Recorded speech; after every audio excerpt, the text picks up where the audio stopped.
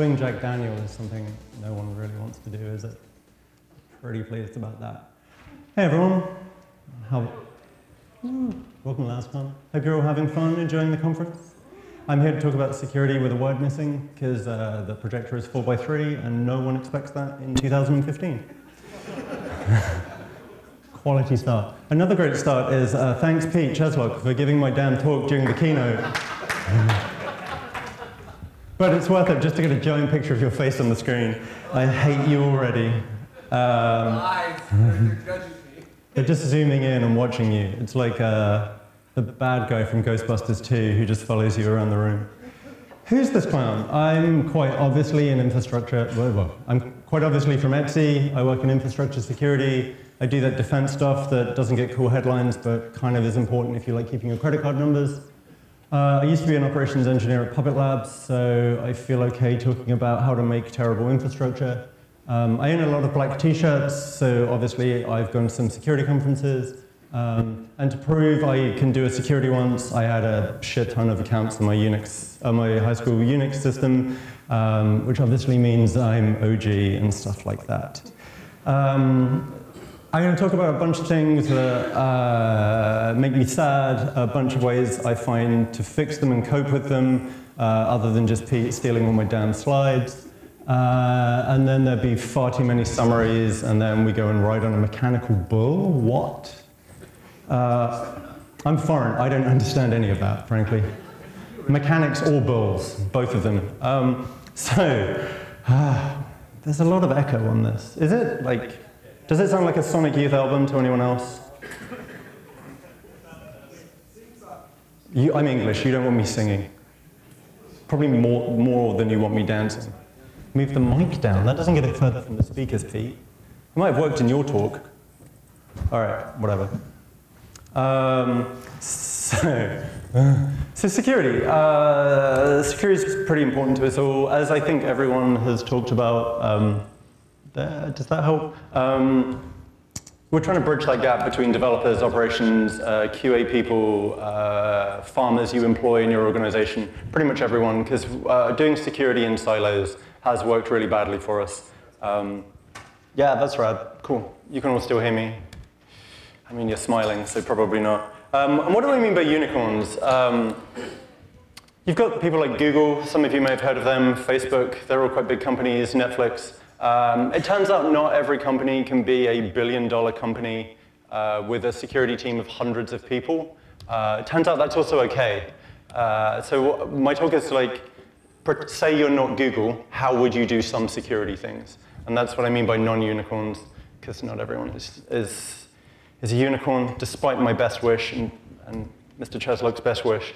But the problem with security is hard, like really hard. Obviously, we have the hardest job in the industry. That's why we're all here and we go to so many conferences to really iterate. The security is the hardest thing there is. Like finance is easy and like software development's easy, blah, blah, blah. Security is like the hardest thing. There's nothing harder. And like, here's a bunch of examples. There was the really cool, a few years ago, Pinky Pone, finding a bunch of really tiny bugs in Chrome, like able to overwrite a bit of graphics memory, tiny info leak here, and chain them all together to get a full sandbox escape. Loads of bugs you just wouldn't expect would actually do anything, and it just breaks the entire security model of Chrome. Really cool. Igor Homakov, apologies Igor, 5 small bugs in GitHub that went from I can do this one bug, like this XSS or this overriding a gist, to full control of a private repository. And now he has a company that basically breaks OAuth for a living. The Google security team were playing with a chat application written in Node.js, yay.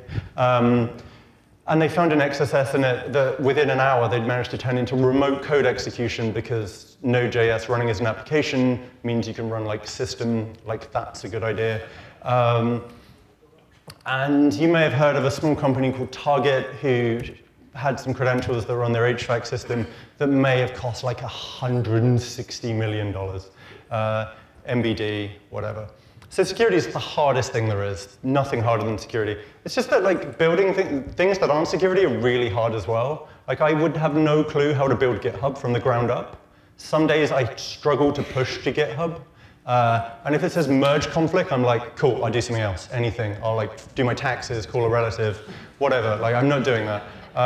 The idea of trying to build Chrome, like, how would you make a GUI? I don't even, like, shell scripts don't prepare me for this kind of thing. Other stuff is hard. So to the security people in the room, a sense of perspective on, like, our stuff's obviously the hardest. Like, you have to learn assembler, you don't. You have to understand, like, memory, allocation tables, processes, all this other stuff. Yeah, but, like, building software is hard. Being on a finance team is hard. Being in HR is actually hard. And having a sense of perspective, even humility, which I know is a bad word in our industry, because it doesn't get headlines or massive payouts or cool things like that. But it turns out, like, security people aren't particularly good at writing software either. Like, Snort has had 10 CVEs. This slide's out of date, because I guarantee you Wireshark has had more CVEs since I made the slide. Because it turns out writing protocol parsers for every protocol ever made in C is a terrible idea. Because, as Nick said, writing C is really easy and everyone should do it. I got your talk right? That was what you're saying? I wrote the wrong notes. Bit9, thanks for sponsoring. They got hacked a couple of years ago. Sorry, it's just true. And then, like, bad things happen. A bunch of people have been spending a bunch of time just destroying antivirus for fun, probably not for profit. Like Tavis from Project Zero and some people down in South America, where it's actually to the point where they're saying it's more dangerous to run AV because of the increased attack surface than to not run AV. Because, like, viruses really, no, just don't copy that floppy and you're fine. OAV, so easy to beat up on. And the best one, the one we all enjoy, FireEye caught running Apache PHP as root, which is actually hard to do because by default, on no operating system in the world does it run as root. You have to actively go and change Apache to do that. So well done, FireEye, leading the way there. So who should you trust? Should you trust no one? As anyone who owns a lot of black t-shirts and goes to conferences will say, obviously trusting no one is the obvious correct assumption, MadOpsec Pro, etc. But that, like, isn't good if you work in a company and want to get paid and have friends and be invited to parties. If you don't trust anyone in your company, you have a terrible company and your company will probably not do very well. So the other option is you trust everyone, and if you do, I have some emails from Nigeria I would love to forward you.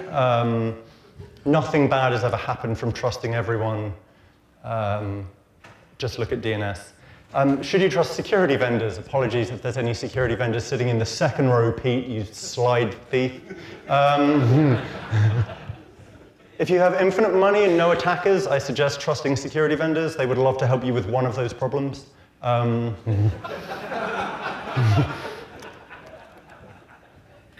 Other configurations may be available.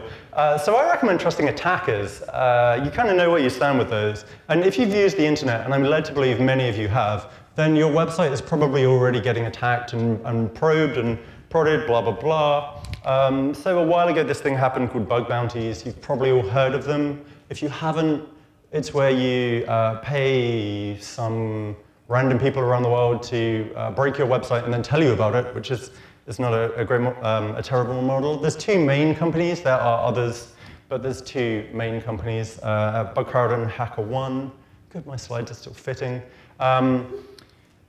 Like the first step in getting a bug bounty program is probably not actually to have one, because you should probably work out what you're doing with it first. Preparing a lot, so many of them will let you do things like have a smaller group of people, only have part of your website in scope. Regardless of how much you say this part of your website is or isn't in scope, people will still tell you about parts of your website that are not in scope. Which is better than the pen test model where you go like, this isn't in scope because we made all the hackers pinky swear to never own that thing. Which was always a model that confused me. I've never met an attacker who's gone, that's not in scope. There's no way I'm stealing those credit card numbers. That would be rude of me and unjust as a gentleman. There aren't enough gentleman hackers. That's definitely a problem. The internet would be a much nicer place. Yeah, I mean, if you want to hack in a bow tie. Focus. I haven't slept. I have chronic insomnia, and this is a mess. So just bear with me and throw coffee at me. We launched our bug bounty program in 2012, which is quite a while ago now because I'm getting older. We found the first few weeks were pretty much the standard, this is fine, everything's on fire. And we've been building up to, we have like a 12-person security team at Etsy, which regrettably does include me, so arguably less than 12. And we had the first 2 weeks where it was all hands on deck going like, there's another XSS, there's another thing. And even though we thought we'd done a pretty decent job, I don't know, where does Signal Science get all their security people from? We thought we'd done a good job getting it. There was still a lot of reasonably low-hanging fruit that we somehow hadn't found. And that's like the good thing about bug bounty programs. They will find things that you don't expect, and you could never think of yourselves, no matter how many smart people you have in a room. But the most important thing we found with bug bounty program is be ready with bees. So one day, someone on our security team who deals with most of the bug bounties, because we send t-shirts to everyone who submits a valid bug bounty, we're like, we have their address. You can get frozen bees in a box. And because they're frozen, they're asleep. And if you mail them to someone, they eventually wake up. And bees don't like being in the mail. So when they open it expecting a t-shirt, lots of angry bees come out. Now, our lawyers would probably very much like me to stress we've never done this and have no intention of doing this. We would love to do this. And anyone who's run a bug bounty program will agree they would love to do this. But we aren't going to do that because we're Etsy and we like hugging people. So bug bounty programs, as wonderful as they are, they very much deal with your external websites. I haven't yet managed to find someone who's willing to go, yeah, we're just going to expose our internal network to all of the world and then run a bug bounty program on that. I can't see that going wrong. So like, there is the inside of your organization which isn't yet suited for bug bounties, and that's where traditional pen tests, red team engagements, what's it called, attack-driven defense, blah, blah, blah, the things renamed, still work. But that's getting harder based on the slide that doesn't fit because of the projector. Called the armadillo security model. This is the architecture that we all built, those of us who are old enough, in like the 80s, not me really, in the 80s, barely walk, 90s and early 2000s, where you have your, I have a slide, your crisp external firewall, blocking people with hats, and then you have your, who, let's be clear, are the main aggressors on the internet, those hat wearers, or keynote speakers, as they're called at LASCON. And then inside your network, in the inside of that firewall made of bricks, you have 2, possibly more servers, which have full trust between them. It's the soft, gooey inside of the armadillo compared to the crunchy outside of the armadillo. That's where the armadillo security model gets its name from. But like 10 years ago, this little company in Seattle ruined it for everyone by making this thing happen. So now, rather than having your lovely armadillo security model, you have your, I have something over here in AWS, I have something over here in Google Compute, I have all my authentication in an authentication provider, shocker, that's there. You have all your code in GitHub and Pastebin, which makes it very hard to define where those perimeters are. So I'm going to talk a little bit about GitHub and the fun you can have. And if you're an attacker, you can have the same fun, you just have to put 1 over it and divide it by itself. So GitHub's a great place where you can store your code. Many organizations do that. It's all part of this sharing and social stuff. Trouble is, and I hope you can see that on this awful 4x3 projector, like some people have put their RSA private keys in GitHub, which is probably a bit more trusting than you want to be, unless you live in a commune. And also over here, use my laser pointer. That's the GitHub authentication token, which is just a token that's basically the same as a username and a password to get you into GitHub. And with that, you can have full control over that repository. So you're using GitHub to put your authentication to GitHub in GitHub, and now everyone can access your GitHub. This is not a perfect model. But like, this would never happen in real life other than these examples I got using the elite hacker tool of Google, which I recommend you look into. It's like Showdown for web pages.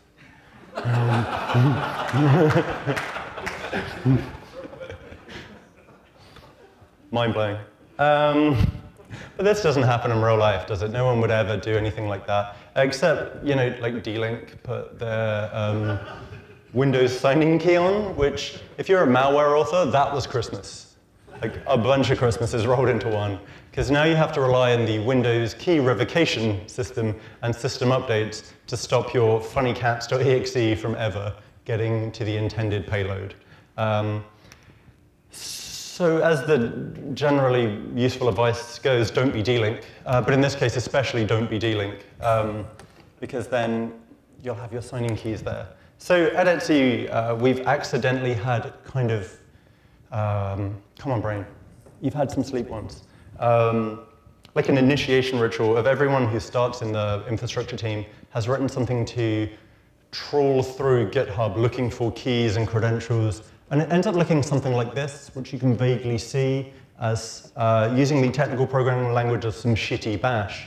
And it just like goes through all the revisions of all the things. This one's looking for dot files, and dot files are the best thing. Like, if you want to know how cool someone's Vim setup is, and all their passwords and SSH keys, dot files are Christmas. If you work in defensive security, dot files are one of the worst things to ever happen, because I would rather have a terrible shell prompt, but not all my credentials on the internet. It's a trade-off. You can either make something like this. We've written 2 in Python and 1 in terrible bash, which seems like a waste of time.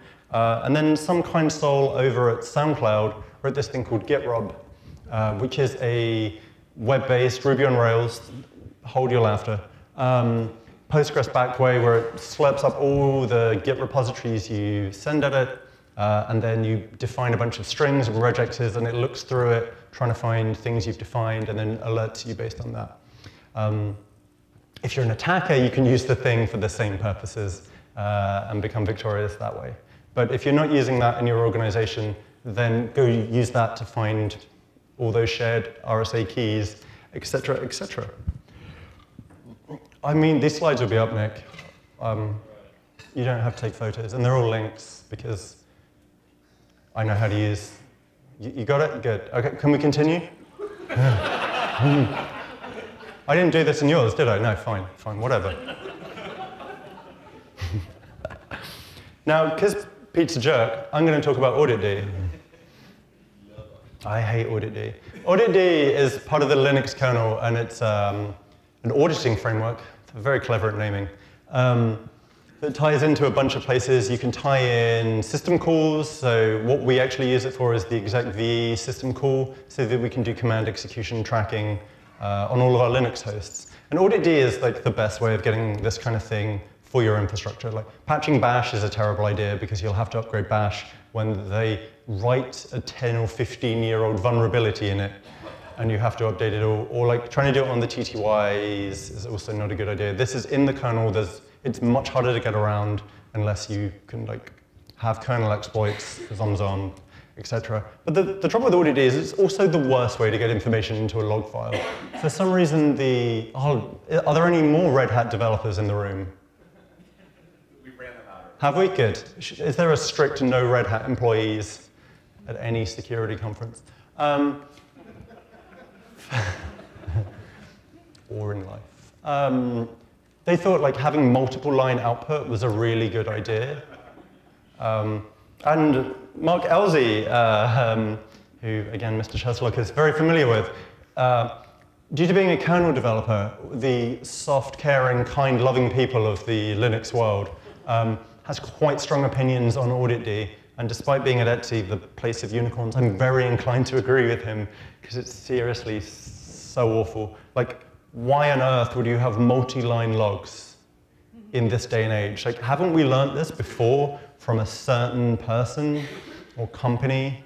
Like, if anyone's ever used Tomcat and you're like, why is the log randomly indented with spaces? Like, how is a computer meant to read that? It's like Python. Well, it's like Python, but humans can read Python. And humans can't read Java stack traces, nor should they. And like, computers can't read Python stack, no, not Python stack, Java stack traces. It's all awful. But there are some ways of coping with the horrors of Audit D. I'm not going to say go and buy ThreatStack, because I'm now no longer talking to Pete. But that is, if you have money, not infinite money, but some money, and use AWS, then ThreatStack's the best thing. Elk, if you're using Elk, which is like Splunk but free, it's not. Then that has a way of doing multi-line log filtering, which is how everyone has coped with Java. If you're using Splunk, you don't need me to tell you how to do things. You have a sea of consultants earning infinite money. So you can just go and do your Splunk things, infinite paid people with your infinite paid product. The good people over at Mozilla have released Golang code to parse this, blah, blah, blah. There are ways of coping. It's just awful. Red Hat should fix it. Story of my life. But the good thing once you have this data in like Elasticsearch or Splunk or a collection of shoeboxes, however you decide to store this data, is you can then use like ElastAlert if you're using Elk, and then you can alert on netcat -e-h, which, as anyone who owns a lot of black t-shirts will tell you, is a reverse shell with netcat.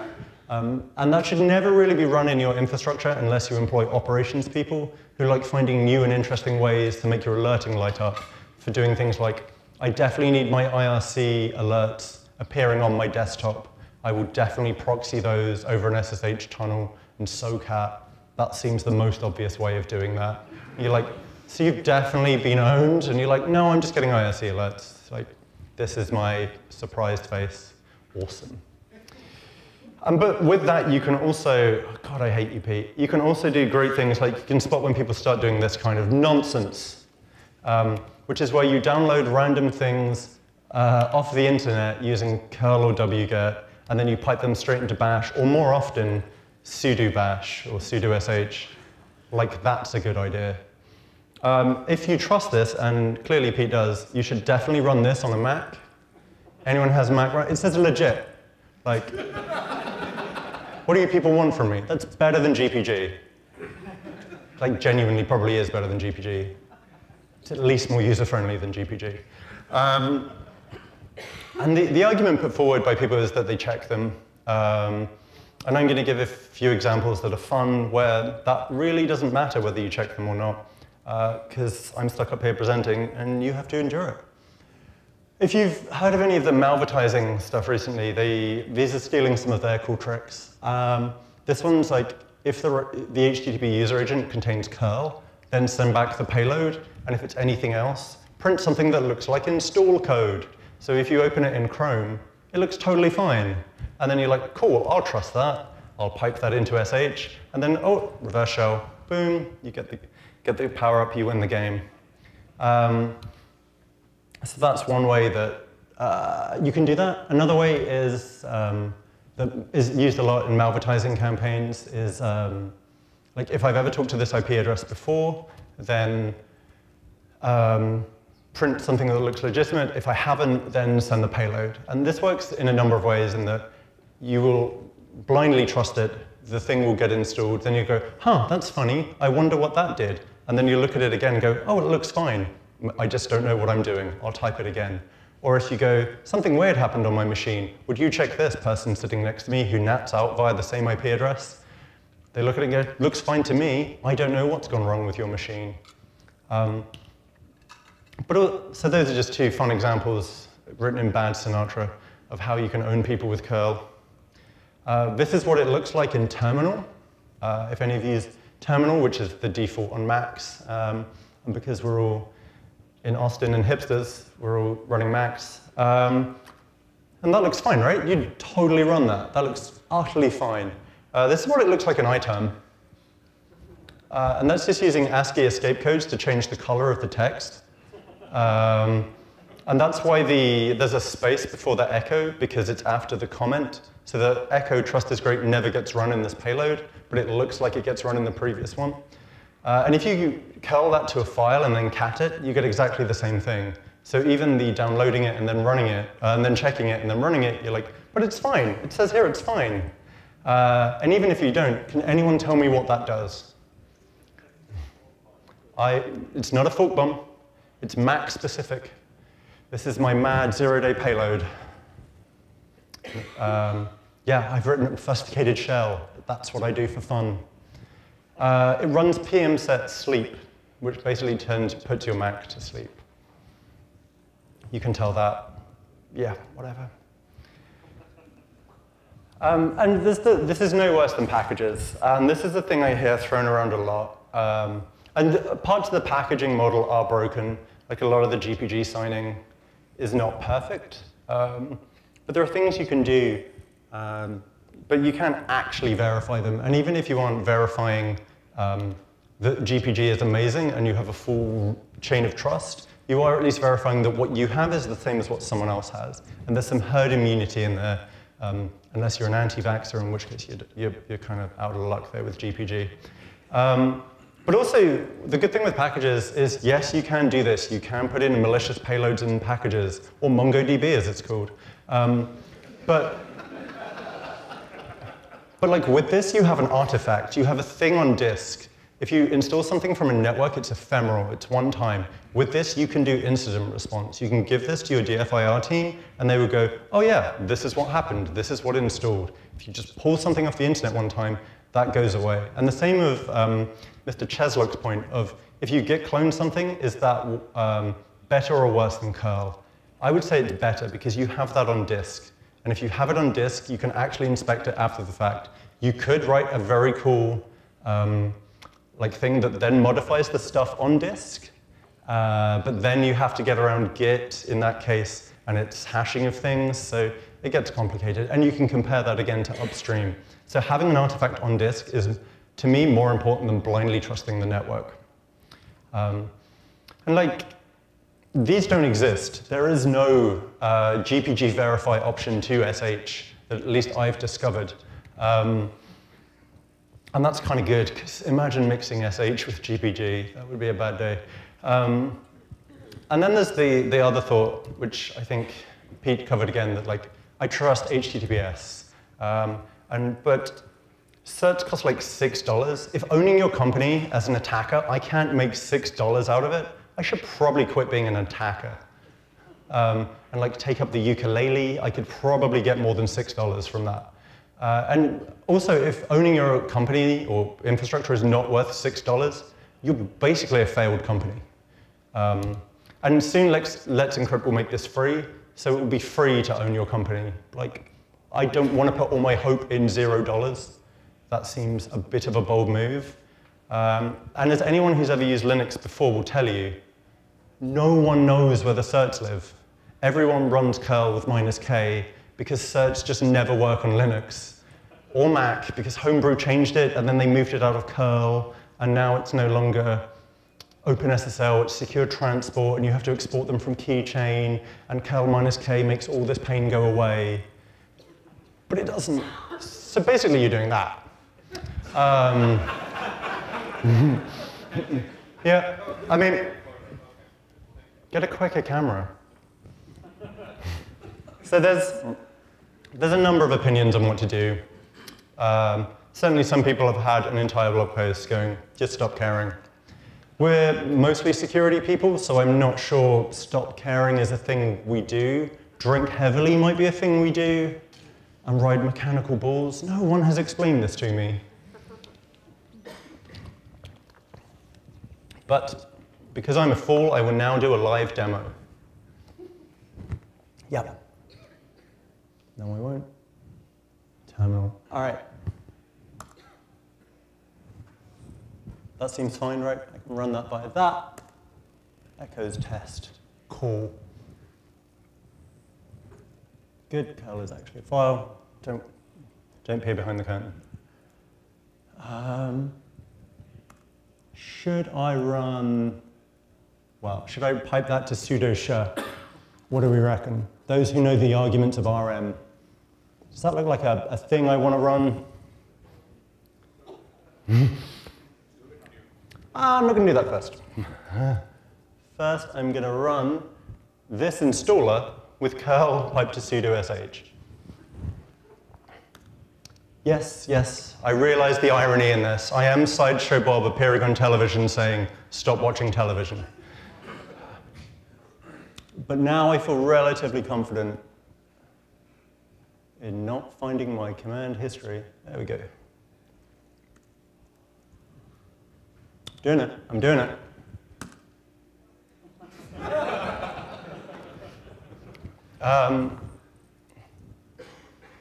So that's replaced curl with a shell script that checks if the standard out of curl is a pipe, and if it is, it runs ps to see if there's sudo sh running on the same terminal.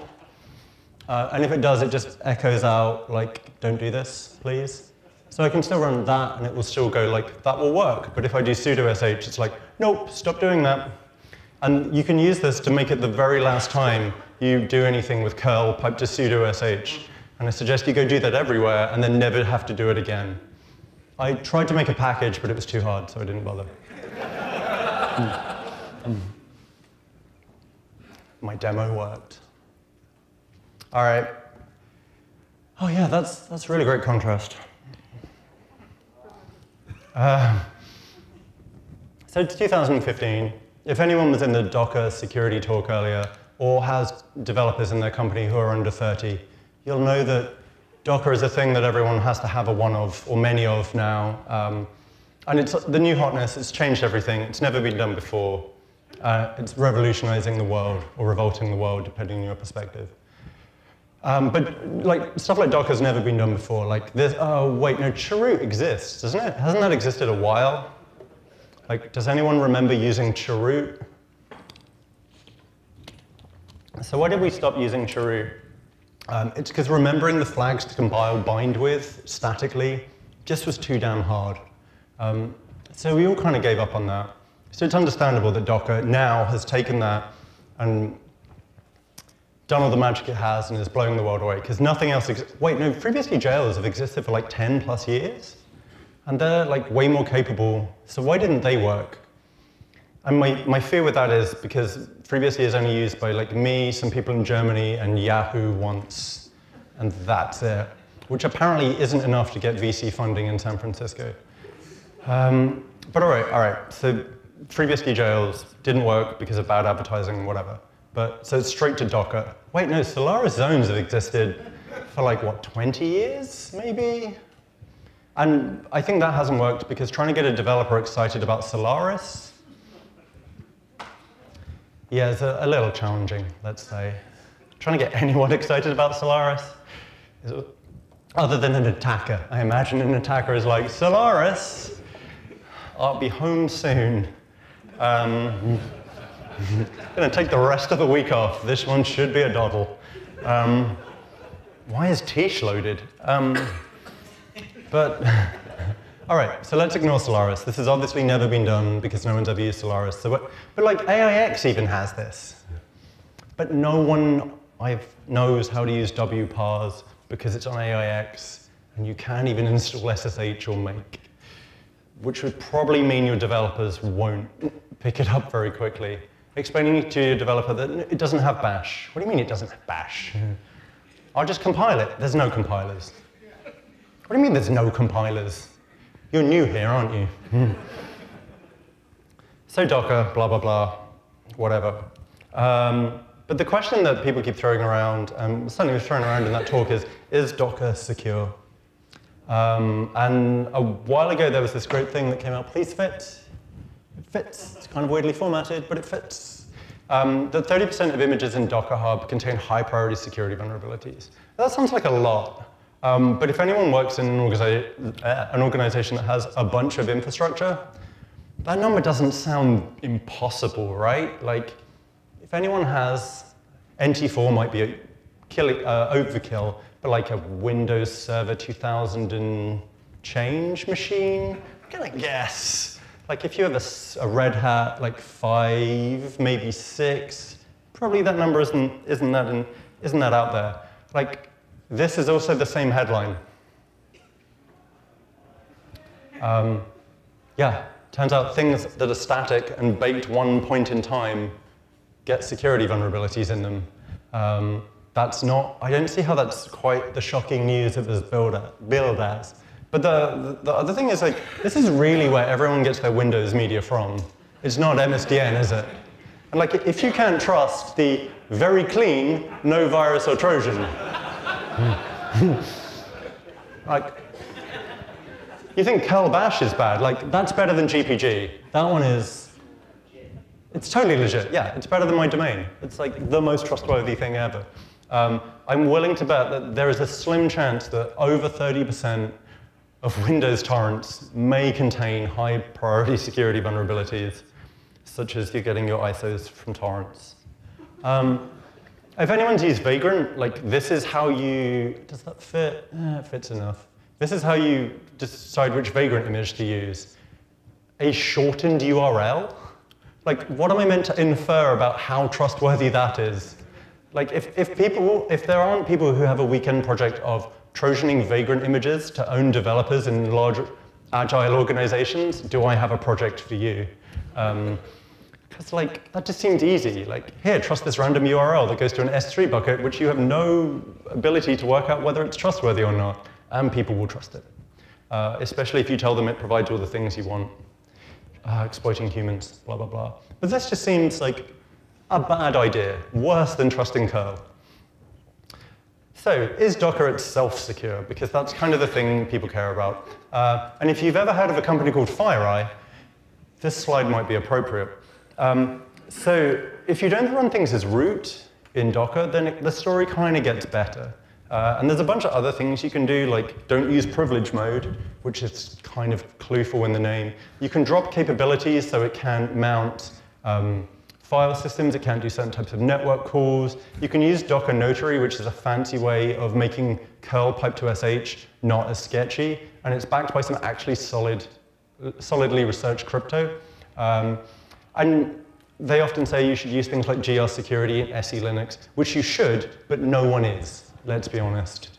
Like, how many attackers have gone, oh, this is running GR security, I better like really dig down? No one's doing that.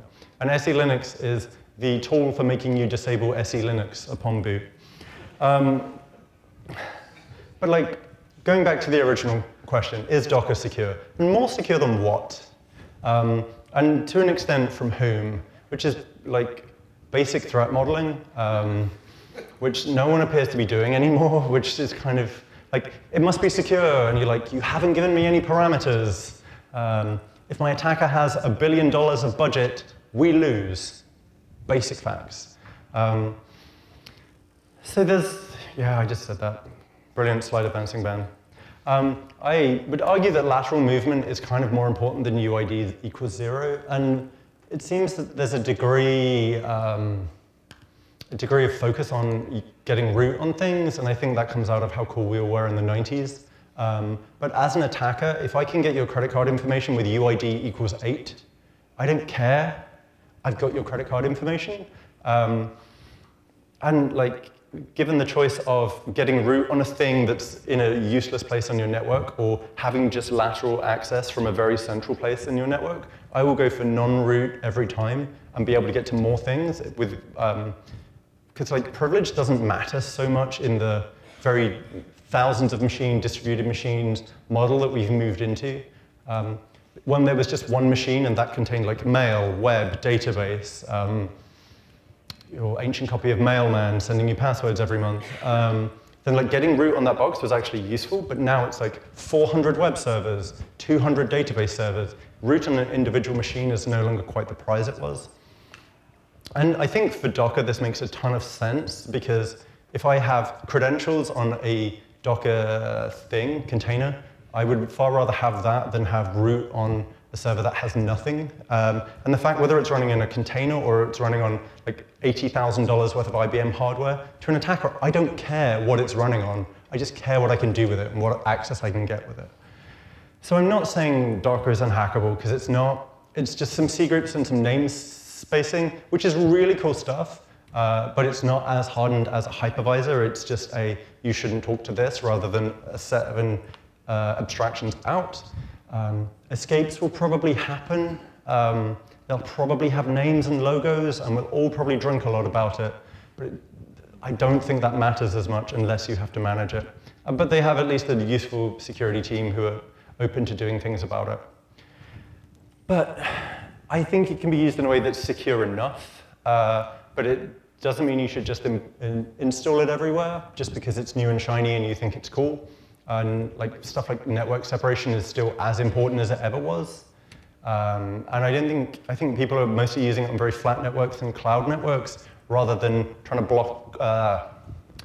lock down access to certain things. And there's this stuff called unikernels, which compiles your application into a kernel, and then there's no user land, and it's all magical. San Francisco stuff, no one cares. A good thing you can use with Docker is everyone's favorite thing, Jenkins. If you've not heard of Jenkins, it's a build pipeline tool. Basically, if you have developers, which you probably do, they put their code in it, it runs tests, both the tests the developers have written, and then it spits out at the end going, it worked, it didn't work, go and deploy it, blah, blah, blah. The great thing about Jenkins is its entire job is to take random code, seemingly arbitrary code, and run it with access to like secrets and credentials and keys and things like this. Like, this is Jenkins' job. It's just remote code as a service. Which seems a little bold. I know a number of people on the offensive side who are like, they've got Jenkins, we've won.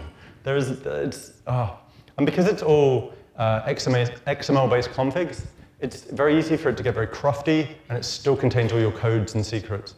But that's not all. They've helpfully made it so you can just be like, I can just randomly put code in to execute via the web that will run every time. This seems a bold thing. And it gets worse. There's this whole script console where I don't know if you can see that. That's like the UID of Jenkins. It's running ID and just outputting it there. It's like a shell in a web page. Who thought this was a good idea? Clearly, someone. If you do run Jenkins in your infrastructure, then disabling execution on the master, which is basically, I can make a job on it, give me a shell on it, which just seems a terrible idea. It has not the best authentication model, but it's better than anonymous access, which is give me a web shell. And if you can use Travis and make it somebody else's problem, that's a really nice idea. Just pay someone some money and it becomes their problem. But what if Jenkins could be used for good things? And Nick talked about this earlier in his life, not even today, 2012. Maybe even in Austin. You've talked about this in Austin. Yeah, local hero. And this is like using a bunch of unit tests in your code to make actual security decisions about your code as they're being pushed through.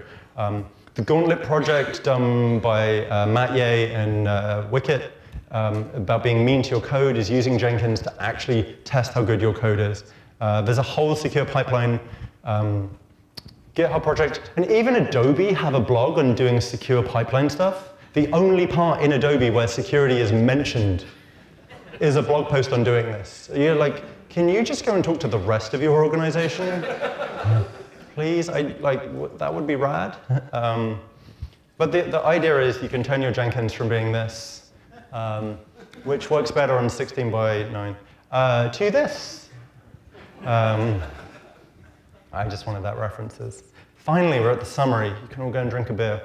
So computers are hard. I still think that the typing stuff and the coding stuff, sorry Nick, is actually the easy bit, and the trusting people and working out how to human is actually hard. And I think as an industry, we've focused very much on the typey and the mad zero-day and the shellcode, and we don't focus on the how we work out trust relationships and how we computer as grown-ups with each other. OAuth is awful, and it's complex, and that's why there are so many bugs in it, and that's why Google and Facebook find it so expensive in their bug bounty program. If you have if you look in S3, your S3 buckets or your GitHub or even public gists or pastebin, you will probably find stuff of your company. Probably stuff you don't want there. Really go and check your S3 buckets. I don't know anyone who's ever got S3 buckets permissions on them right, because they're normally like a developer goes, we want AWS. So the developer sets it up. And then 6 months later, someone from security goes, that's wide open. I wish we had had a proper conversation about it. I beg you, Peach-Eslog, to stop trusting curl. Audit D is awful, and ThreatStack are never releasing their code. Jenkins is awful, but it can be made better. We all have to deal with Jenkins, but you know, alcohol exists. Docker and security can be used in the same sentence. Apple have a really good threat modeling guide. It's in their iOS development part of their website. There's nothing to do with iOS. It's all just how to actually do reasonably good threat modeling. And don't be a FireEye. I should have put a full stop there, not a comma. Stop running things as root. Cool. Thank you very much.